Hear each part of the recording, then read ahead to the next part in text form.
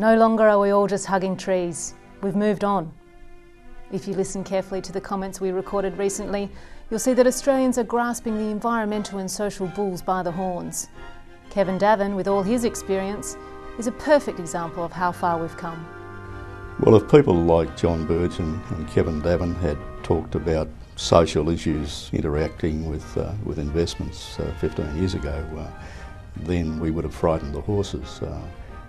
Clearly, I think that it is much more acceptable in the community, but more importantly, people now see the real need. I see politicians of both persuasions who have become born again, even in the last 6 or 8 weeks. So we're going to get a lot of help, I think, in terms of our endeavours in this direction. Environmental risk is going to be something that we'll be looking at in the future in a way that we haven't looked at in the past. I think risk management and things like bird flu or whatever else it might be, but those sort of how companies manage their preparedness and their risk for those sort of external shocks are the type of things that we haven't necessarily had much focus on. I'd like to see the superannuation industry take more of a leadership role in education of members and the industry in general on environmental and climate change concerns. I think Australian trustees have become extremely sophisticated about a whole range of things and becoming more interested, for example, in environmental and social risk as well as pure governance risk. And so they're broadening the range of their interest and the range of their analysis and the things that they're going to take into account in making investments within and outside Australia. Thank you, Deborah, and good afternoon.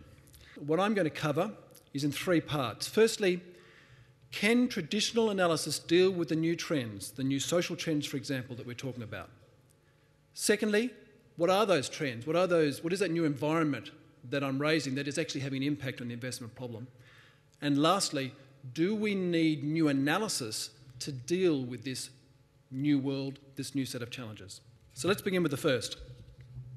Why am I even asking the question, can traditional analysis deal with these new trends? And if I had to put it simply, it would be like this. About 3/4 of the value of the typical Australian company is made up of intangibles. It's made up of intangible things like intellectual property, like human capital, like having great processes, like having great quality processes. It's having a reputation that next year you're going to want to go and buy that service or that good because in the past it's worked well, or other people have said it's worked well. That's true across the Australian economy. As I've pointed out here, 3/4 of the value of Australian shares are actually made up of intangibles. Can traditional research methods cope with that? Now, traditional research methods are often focused around things like this. Is there a good and sound strategy? And in particular, it does have a strong competitive advantage. What about the Porter principles? What about suppliers, consumers, and so on and so on? Those things are all good, but my question is, are they enough in an intangible world? Is competitive advantage actually increasingly, much more than before, around innovation? I didn't mention, if we'd looked at that stat of 77% 25 years ago, it was the other way around. Things are changing. Is competitive advantage increasingly around innovation? The new corporate environment, or the new trends. What are some of the big trends that are impacting companies in this new intangible world? For example, are we moving from a time when capital is king to a time when labour is king? We're seeing a whole change in technology. Is that influencing the value within companies? What I've got for you now is 5 of the more interesting forces we see that are impacting the intangible valuation of a company. So climate change, commitment from the uncommitted, right sourcing, the search for authenticity and meaning, and informational democracy. But let's start with climate change. This is something which I think most of you will be aware of. That I guess the scientist's issue is that there is accelerating climate change, and the carbon concentration in the atmosphere and the temperatures are rising. The second part of that issue is, what do we do about it? The point of the scientists is to prevent dangerous interference with climatic systems, the overall global temperature increase should not exceed 2 degrees above the pre-industrial level. So that's their benchmark of when things go from bad to worse. You see the red line? That's the Intergovernmental Panel on Climate Change's expectation of the amount of carbon that will be emitted if we do nothing about it till 2100. And the greenish line is what would happen if we stabilise the carbon emissions in the atmosphere at 550 parts per million. Now, that would then bring us to what they think is the right level. What does that actually mean for business? Well, it actually means that we have to get an 85% decrease in carbon emissions compared to business as usual by 2100. As investors, we then need to be aware of how that's going to impact our investments. If we go back to the very beginning, the first time it was ever referred to was in 1898 when a Swedish scientist brought up the whole idea. Eventually, 81 years later, we had the first World Climate Conference in 1979. And the pace has been picking up ever since. As investors, we need to be aware that there is an accelerating global response to climate change, and that's likely to have an impact on companies. These are the sort of stats that you get from the global reinsurers who, if you think about it, care about the climate down the track because they're already insuring for the consequences. And what they're pointing out is that in real terms, economic losses from natural catastrophes are increasing significantly, and the insured losses are also increasing significantly. And you're already finding them adjusting their premiums on the back of it. But how do we actually deal with accelerating climate change? Some of the things we look at are these: the product and geographic exposure of the different companies, but also understanding the physical impacts, the value chain exposures. Are senior management actually on top of the issue? Can they actually discuss the numbers? Do they measure it? We get to the point where within different industries we try and work out which ones we think are the leaders and hence are on top of the risks or are taking advantage of the opportunities. I was asked by the organisers to give some suggestions to any trustees who are particularly interested in this climate change issue. 3 things I came up with were these. Firstly, you could consider joining the investors group on climate change. Secondly, when you go to choose your fund managers, you may want to choose those that are better able to analyse the risk and opportunities around climate change. And thirdly, I would recommend that you be really on top of the Australian Emissions Trading Scheme, which may come into being in the next year or two in order to start in 2010. The second trend is this: commitment from the uncommitted, or the new war for talent. Workers are clearly becoming scarcer in the long term. Just the demographics tell us that. The workers are now going to begin to reduce as a portion of our population. Secondly, workers are actually scarcer in the short term because of the low unemployment rate we have in Australia. And next, that's all happening at a time when people, employees, are less committed to their employers. So if you look at the generational studies that people do, and just focus on the right-hand column, you see that the expected job length for Gen Y, which is, say, 20-year-olds, is 3 years rather than 6. Their influences are things like people and things like, I guess, friends, the web, and so on, rather than experts. When they look for jobs, they're more focused on things like honesty, respect, and the opportunity for learning and development than they are stability. And when they go to apply for a job, 72% of them say they will not actually even apply for a job if they don't believe in what the company stands for. The modern employer is asking for commitment from the uncommitted.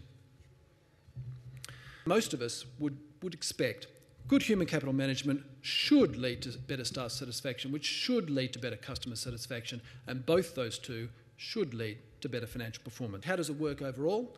Again, from a couple of studies around better employers, we see these stats. Higher revenue growth, higher profit growth, and higher total return from better employers.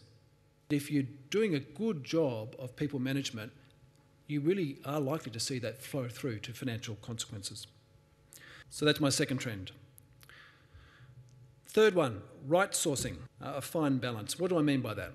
Well, firstly, outsourcing is an interesting idea and a term that we hear a lot. And here, interestingly enough, I've talked about right sourcing. Why is that? Well, firstly, there are problems we all know with too little outsourcing. So Pacifica, a company making automotive parts, I think most people would argue has had too little outsourcing. It reduced their speed to market, increases capital cost, and in particular, China was very good at it, and those companies that outsourced to China did a lot better than those that didn't.